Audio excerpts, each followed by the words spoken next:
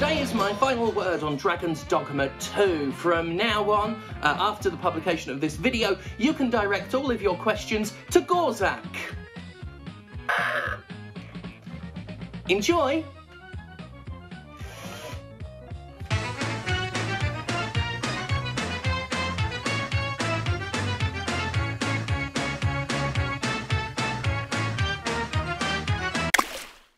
As I understand it, my spirited opinions on Dragon's Dogma 2 caused a bit of a shitstorm this past week. No, I better not say that. Sorry, that's the wrong choice of word. Correct. That's the word I should use. My correct opinions caused a bit of a shitstorm. Also, I use the term as I understand it because I spent most of the week far the fuck away from the internet. Often these days, I don't know I'm being attacked online until a friend messages me asking if I'm okay because it looks like I've had a rough week. I'm okay, Casey love, I'm doing fine. Of late, I found myself worrying about online shitstorms less and less, partly because social media itself is losing any hold it had on me for a variety of reasons, not exclusively related to, but regularly adjacent to Elon Musk. Prick. I mean, I found out I was the target of one harassment campaign directed at me a month after it was over. So little of this matters. I mean, I'm 40 now.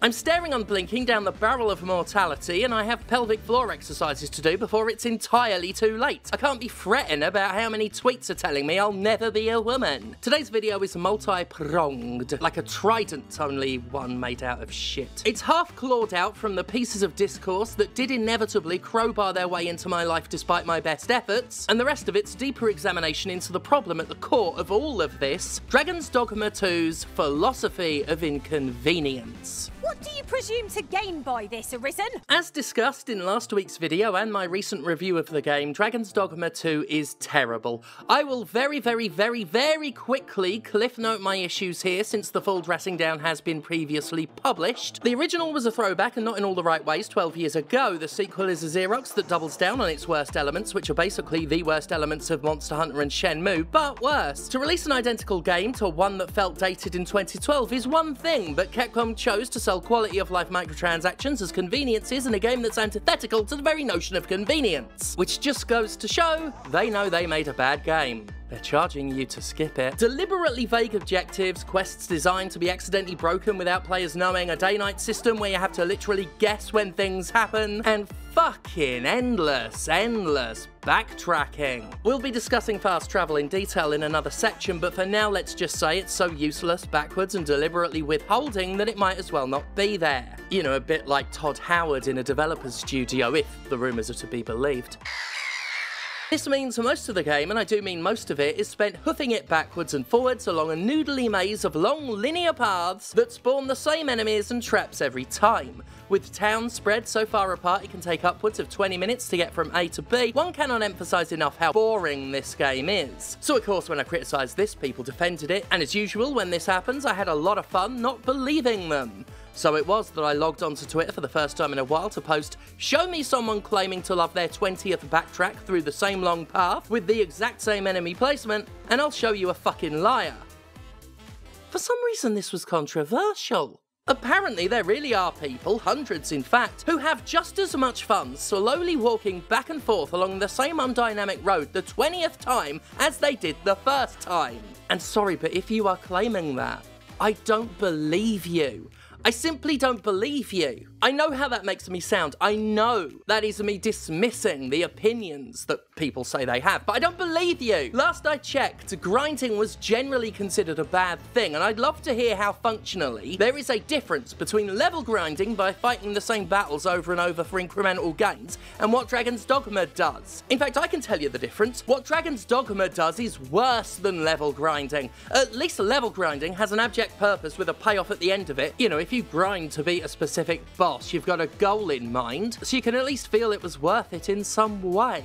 Dragon's Dogma makes you do the same thing over and over again for no reason. There's no payoff. there's just arriving at the same city you've been to 10 times already. Give me level grinding over geo grinding any day of the week. Even if you don't get bored and run past all the goblin fights along the way, they'll stop being a worthwhile source of XP long before the game stops making you encounter them. Now, I did happen upon a couple of tweets that had some interesting responses to what I've been saying.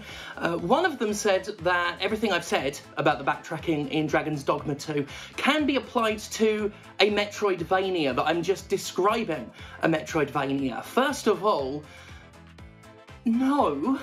Second of all, when you backtrack in a Metroidvania, it's almost always because you've got a new item that lets you get to an inaccessible area. You're backtracking to go somewhere new, which is not necessarily the case for most of Dragon's Dogma 2. Also, if it took 20 minutes to get anywhere in a Metroidvania, and they made you walk manually back and forth between 2 points, that would be a really shit Metroidvania. And just to cap all that off, I feel it would be remiss of me not to say that Symphony of the Night, which was released in the 90s, had a better fast travel system than Dragon's Dogma.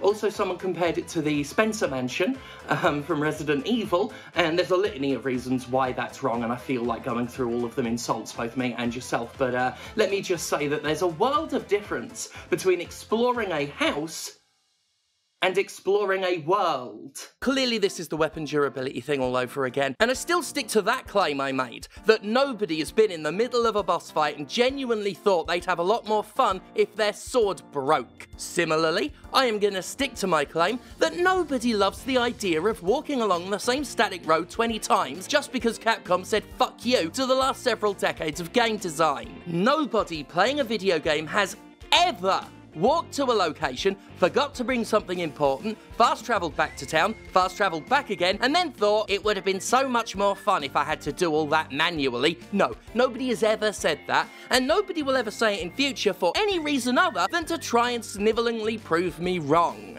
Case closed.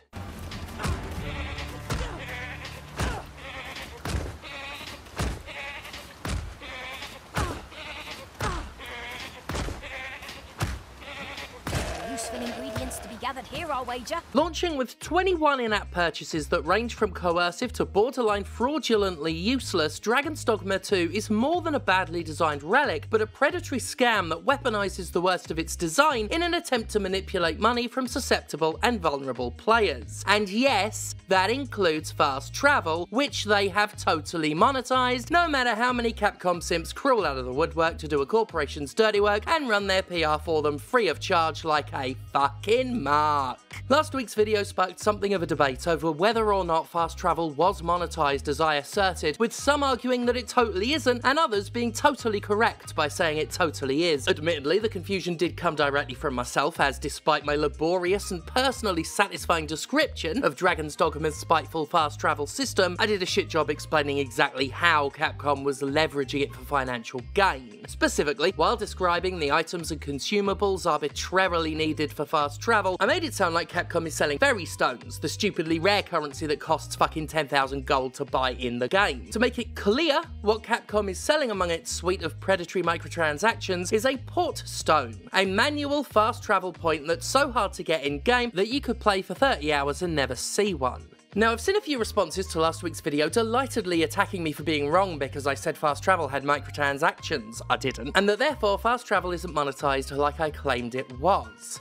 Haha, yeah, about that. Not only is fast travel monetized, but what Capcom's doing is actually worse than I'd made them originally sound. So just before I explain all that, I'd like to thank the Capcom fans who quote-unquote corrected me last week and pointed out, however inadvertently, that Dragon's Dogma is even more of a maliciously manipulative piece of shit. I put it perfectly in my review, so I will read what I wrote about fast travel from that because, well, I'm a phenomenal writer. So it's worth doing. Fast travel is so skeletal in its implementation that for most of the game it's essentially non-existent. In order to fast travel anywhere, you need to find an incredibly rare consumable or buy it for half as much as an entire house costs. Even worse, you can only travel to designated port crystals and their placement. So cotton mouthy. I can't even imagine how I could have had nothing to do with of the cocaine without the weed, right? But it's really annoying because, like, I'm in a race to finish these before the bag of gummies I down kicks in.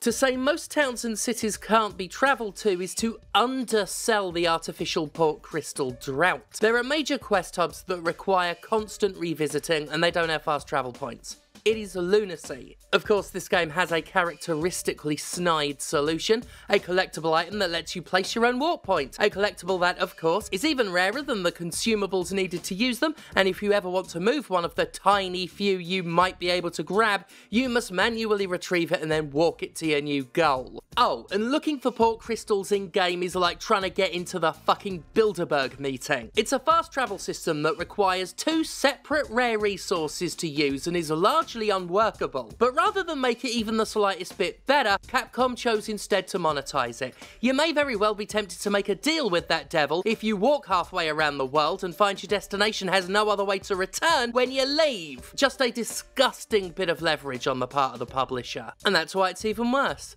It is so coercive. That is such a fuck you. Yeah, nothing like a game painting you into a corner to have a good time. Somehow that's even more hostile than just plain microtransactions, which don't worry, the game's got them too. Look, when people defend Dragon's Dogma by claiming its fast travel system isn't monetized, they're helping Capcom get away with hiding its monetization behind extra steps. From a calculatedly technical standpoint, Capcom is not selling the ability to fast travel. No, it's just selling a destination. It takes a lot of intellectual dishonesty to claim that a game isn't monetizing fast travel when a crucial element of it is literally monetized. It requires a zealous omission of context to handwave the sheer extremity of artificial scarcity we're talking about when it comes to port stones, or port crystals, or whatever, as well as how Capcom very pointedly leveraged that scarcity. It's selling a solution to a problem it not only created, but aggressively forced, and it's hiding that fact behind layers of bullshit.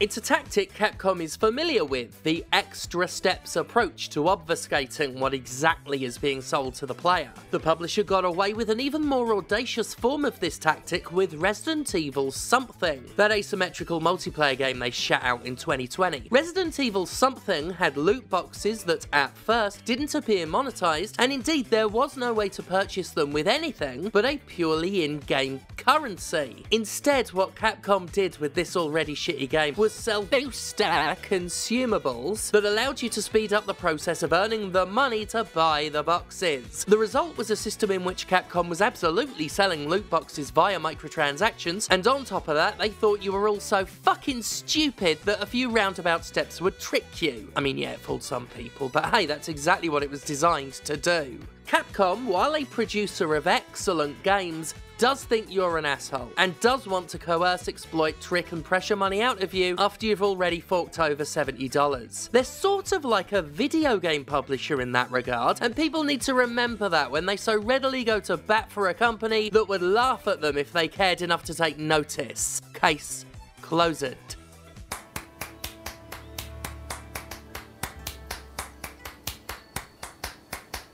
Playing Rise of Ronin at the same time as Dragon's Dogma 2 has been a whiplash of an experience when it comes to quality of life features and mechanics that actually respect a player's quality time. Not only is that game's world actually opened up rather than a web of deceptively restrictive paths, fast travel points are sensibly and liberally positioned around the map, and in a real shocker, you can travel to them anytime for free. You know, like in a normal game that isn't being a fucking cunt.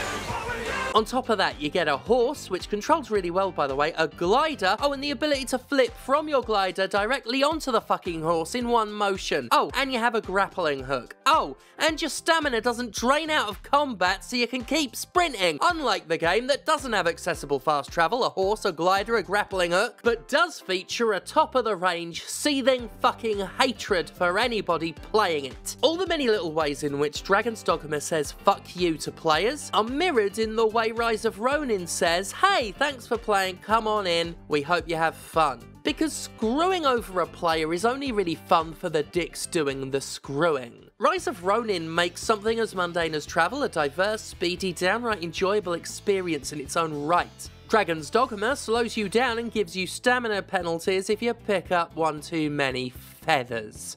Rise of Ronin is more approachable and far less hostile to its players, and you know what else it is? It's harder than Dragon's Dogma. I say this not to suggest Rise of Ronin is just blatantly better than Dragon's Dogma, although it is, but because I want to highlight a rather prevalent fallacy that needs to be put down: the inaccurate conflation of inconvenience and challenge.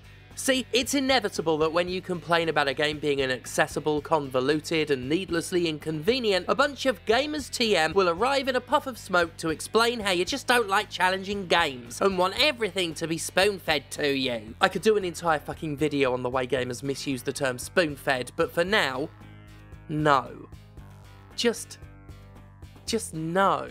Having your progress artificially and arbitrarily delayed by backtracking, manufactured scarcity, harsh encumbrance limits, or persistent stamina drain is not the same thing as overcoming a challenge, unless you're challenging your patience. There's nothing inherently difficult about walking on the same road a dozen times, fighting the same low-level goblins just to get to a town you've already explored at least half of those dozen times. I'm reminded of what the developer of Signalis said when their survival horror was criticised for a needlessly restricted inventory that only allowed for 6 items to be carried at once. In addressing the complaints, they said that they were planning to resolve the situation and make it less of a hassle while still retaining the quote-unquote challenge. It's an inherently problematic thing to say because it enforces this wrong idea about what is and isn't a valid use of the player's finite time. I've played Signalis, and let me tell you, it can be fucking infuriating. And while there's plenty of challenge, the backtracking ain't it. At times, it's a farcical process of running through the same handful of empty rooms to ferry items between a storage box and the objectives because you always need to carry more than you can carry. I can assure you, as much as that sounds like a high-octane thrill ride, it's not fucking hard. Simply restricting what a player can carry or where a player can go isn't challenging. It's being a hack if you don't bother to actually put some fucking challenge in it. And before anyone gives out, I am not saying the developer of Signalis is a hack. I actually quite like Signalis. Oh, and if anyone thinks I'm calling the Dragon's Dogma dev a bunch of hacks, saying you want to make a player backtrack to add challenge is like saying you want to fill a car full of snakes to make it fly. Although having said that, I do want to do that now. Everybody strap in! Rise of Ronin's challenge comes from its Sekiro by way of Neo combat and stealth against tough and fast enemies. The challenge doesn't come from non-existent lock-on features and 30-second stun locks. It doesn't come from draining your stamina out of combat when running is literally the fastest way you can get anywhere. It doesn't come from straight up refusing to tell you where you're supposed to go, or making you wait several in-game days to resolve a quest for fuck all reason. It certainly doesn't come from limiting what you can carry to the point where your heroic adventurer has the strength of a baby. No, Rise of Ronin's challenge comes from things that are challenging, not from a video game acting the twat. Don't get me wrong, Ronin can also be fucking broken to smithereens with the right build, and co-op turns bosses into a joke.